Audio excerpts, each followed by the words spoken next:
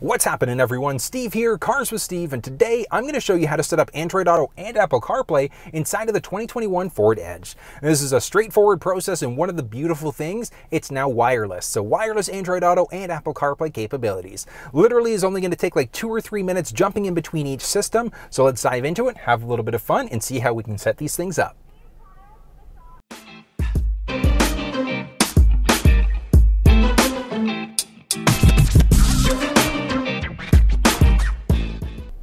Moving into our phone list. So the phone, one of the nice things about this Sync 4 system is that it does support wireless Android Auto and Apple CarPlay, which is new for 2021.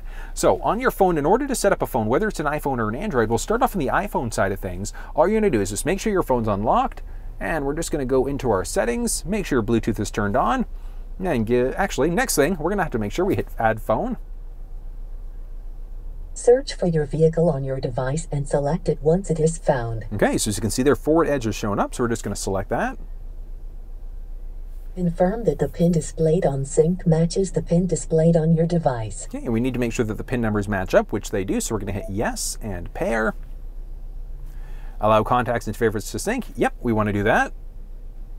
For your safety, please stay alert to changing road conditions and use Sync's voice-activated features while your vehicle is in motion. Boom! We are connected. Now, as you can see there, we've got 911 Assist that's shown up as well, so select that one. And the big reason why is because if you're ever in an accident and the vehicle senses the collision, it's automatically going to dial 911 for you. So just make sure that one's selected, hit Finish.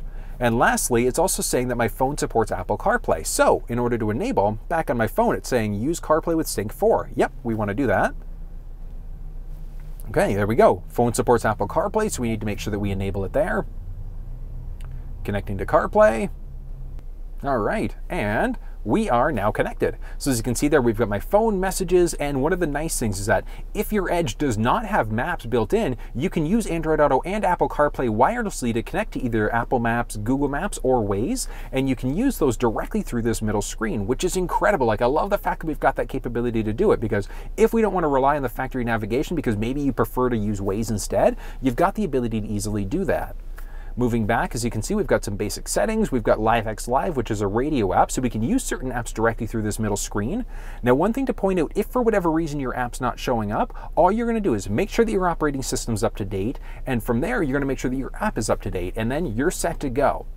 Now, a couple of things, and one of the nice things that I do like about CarPlay is that if we go into the general settings on our phone, we can go to CarPlay, we can select the vehicle, and we can now customize the tray. So where that comes into play is maybe you have a tendency to listen to your podcast more. We can drag that to the top, and that's dynamically adjusted it. Maybe you prefer to use Waze as well, so we've got both of them kind of simultaneously there. Now, as you're playing around with this, if you find that you've kind of done one too many things and you don't like the look of it, on your phone, all you're gonna do is just hit the reset button along the top, reset layout, and watch what happens. So it's gonna zero everything out, default you back to that factory default setting there instead. Now, we've got the ability to easily disable and toggle CarPlay on or off as necessary. So we've got my phone list, we can look at my phone, we can disable CarPlay, we can go to my phone settings, so we can completely remove it as well. So if we wanted to maybe disable Apple CarPlay, look at that, fully disabled now, but my phone is still connected over Bluetooth. So we've got a lot of flexibility when it comes down to it, and that's the basics of connecting an iPhone to this new Sync 4 system. Connecting an Android device is literally the exact same process. So all we're going to do is just make sure that we go into our Bluetooth settings. And as you can see there, we've got my Bluetooth turned on. So we're just going to hit Add Phone. Search for your vehicle on your device and select it once it is found. And we've got Ford Edge that's shown up. So we're just going to connect to Ford Edge.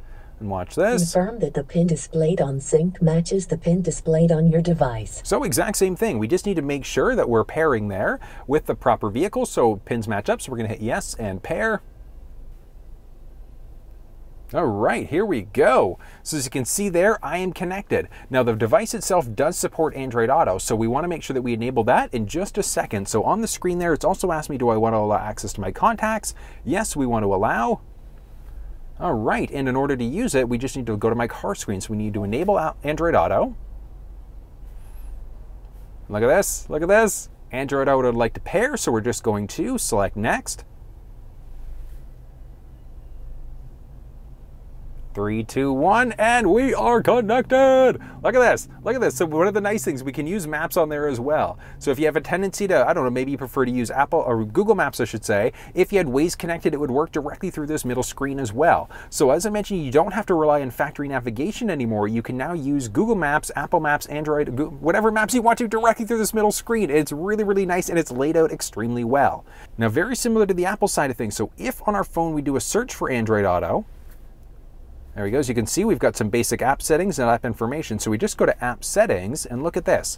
So we've got the car that we're currently connected to. We've got the ability to use our Google detection. We can resume media. We've got our Google Assistant and a number of other things. We've got the flexibility to kind of change things around a little bit as well. So if you have a tendency to maybe use certain apps or you don't want to use certain apps, we can kind of do a mix and match and kind of play around with them. But one of the nice things is that we do. So look at that. So customized launcher, very similar to what we saw on the Apple side of things. We can kind of drag these around if you have a tendency to listen to certain ones. Now, one thing that's different on the Android side of things is that we do need to actually reset Android Auto in order for this to work. So we just have to relaunch it in order for it to work, but you can dynamically update this as well.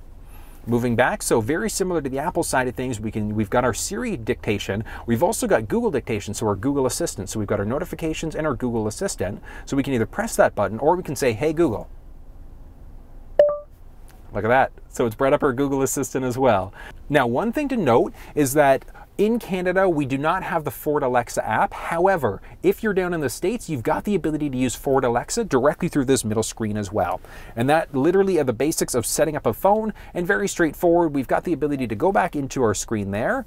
We can look at my phone list in order to see what phones are currently connected. Because we've got multiple phones connected, we can disable them, we can look at settings, we can set it as a favorite device if you've got multiple phones connected, and we can completely remove it. So we hit remove, and as you can see there, it is now fully removed from the vehicle, and I've just got my iPhone connected there. And that's the basics of how you set up a phone on this Sync 3 or Sync 4 screen.